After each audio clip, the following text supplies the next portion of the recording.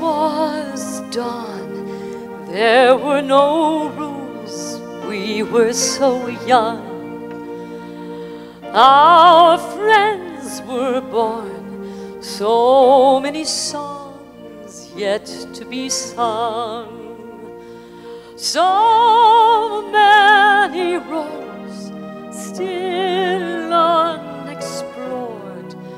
We gave the world new ways to dream. Somehow we'll find new ways to dream.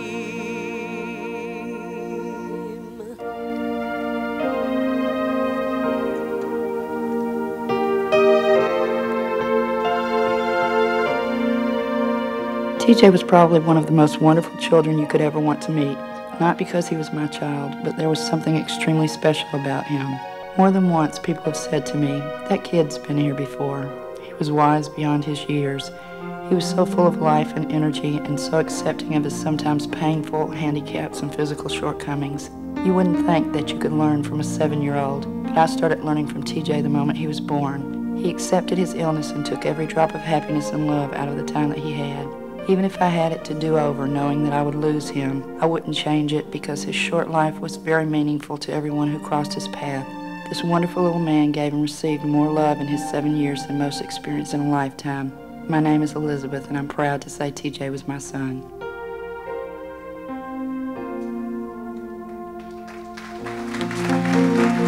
Originally from Charlotte, after graduating from Furman University, Michael went to New York pursuing a career in modeling. Moving to Atlanta in the late 70s, he began his business interest. Michael's ability to organize fabulous soirees was unparalleled in the city. The Christmas party at the Academy of Medicine has yet to be matched. Michael's greatest love was always his friends and family. Generous to a fault, Michael was always available for whoever was in need in whatever manner was necessary. If you were without financial support, without health insurance, and had nowhere else to turn, Michael was always willing to share his extensive knowledge and his contacts. Michael is greatly missed.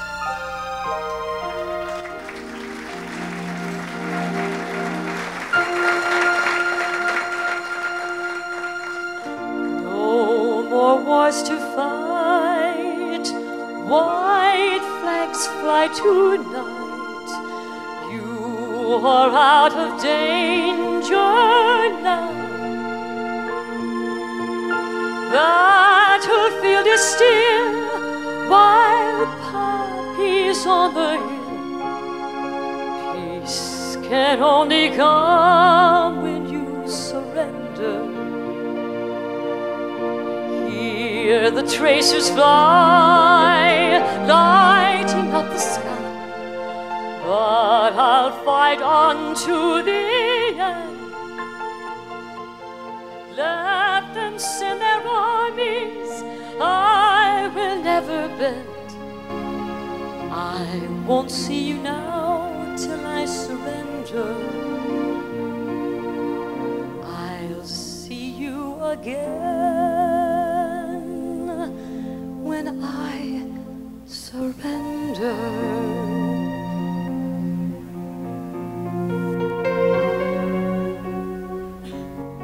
Toy was born May 22nd, 1992. She was born premature. She was so tiny she looked like a baby doll. That's why we named her Toy. The first time I looked at Toy, I knew she was special. All through Toy's 18 months to life, there was many trips to the hospital, but no matter what she went through, she would always give you her $1 million smile. She loved her brother Dustin with all her heart. She had 7 nannies and papas that she loved very much.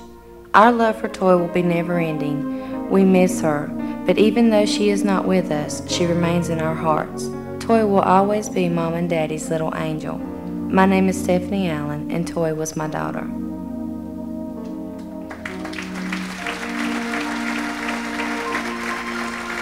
Bruce always won at bingo. Bruce cried at the movies. Bruce made me feel like a star. Bruce loved to party. Bruce knew how to sling some cocktails. Bruce could often be seen toasting peppermint schnapps with his friends at noon on the patio at the Cove. Bye, Tweety, bye. The friends who helped with this panel are Amy Aiken, Richard Scarborough, and Brian McDonald. I'm Scott Smith. Thank you for sharing our memories. Bruce Tweedy was our twin.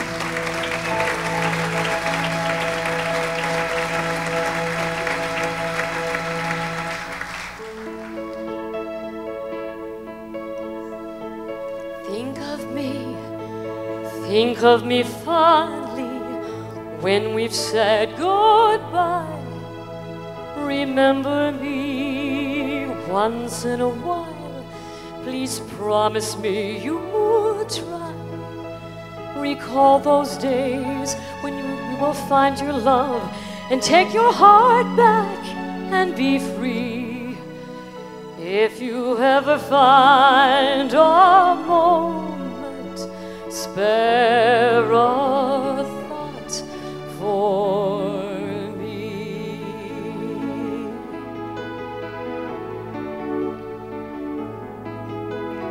Think of me waking, silent and resigned.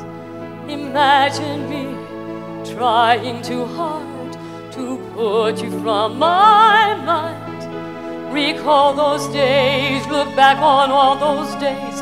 Think of the things we'll never do. There will never be a day when I won't think of you.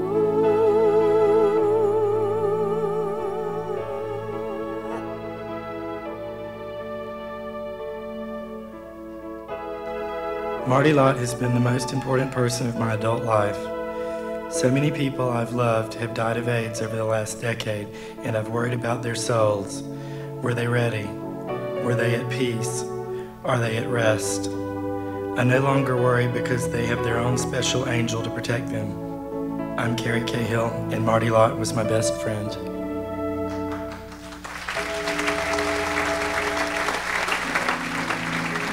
It's been a little more than 3 years since Doris Rowell said goodbye to her grandson Eric. He died when he was only 5 years old. She recalls his affection for his teddy bear, who went everywhere he did, his cravings for Brunswick stew and iced tea, and his unyielding love to play. He loved to show me things I don't think I would ever have seen myself, she told me. He was a happy child. I'm Jake Rothschild, and my staff at MoCA is assembling a quilt to honor the short but significant life of Eric Rowell. Although we never had the joy of hearing his laughter, it is our privilege to commemorate the very special life he lived.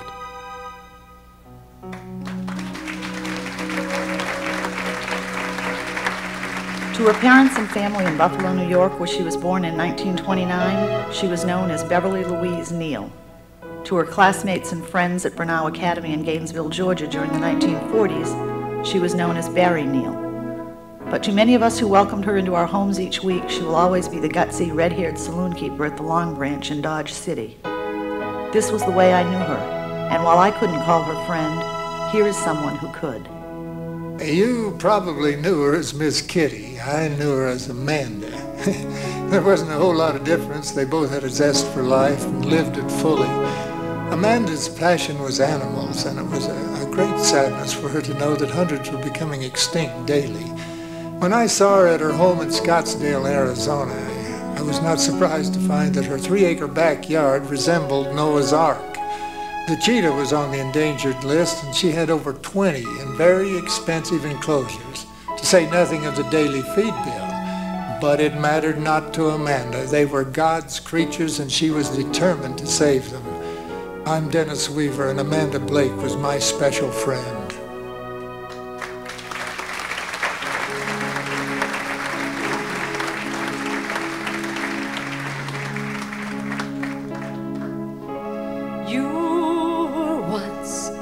My fine companion, you were all that mattered.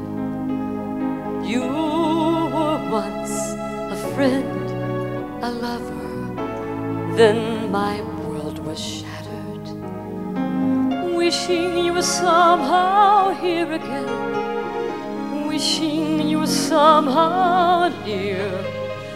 Sometimes it seemed if I just dreamed, somehow you would be here. Wishing I could hear your voice again, knowing that I never would Dreaming of you won't help me to do all that you dreamed I could.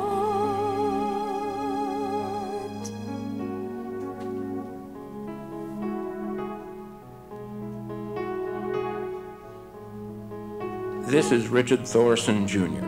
Richard's enduring legacy will be the amazing amount of friends he made and kept.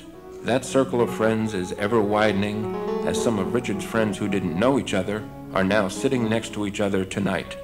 But I must say, most appropriately, on this Mother's Day Eve, Richard's best friend is sitting beside me this evening, his mom.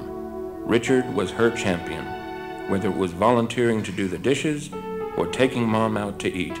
I'm his dad, and along with his grandparents, his brother, his relatives, his hundreds of loving friends, we miss him very much. Richard left us last month. On April 3rd, he was 29.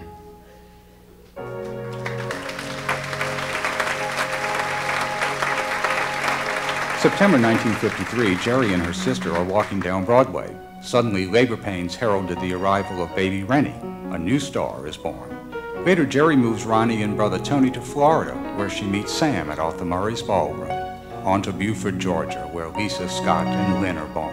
Ronnie's down-to-earth, good old boy sincerity set him off from the crowd. For him, show business was inevitable, and these photos capture his cast of friends.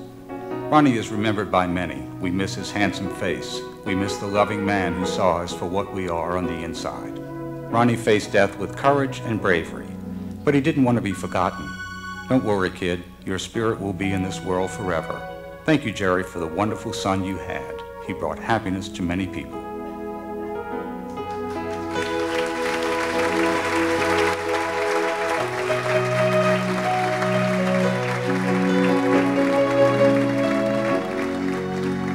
Too many years holding back tears. Why can't the past just die? Wishing you were somehow here again, knowing we must say goodbye. Try to forgive, teach me to live, give me the strength to try. No more memories, no more wasted tears, no more gazing across the wasted years. Help me say goodbye. Help us say goodbye.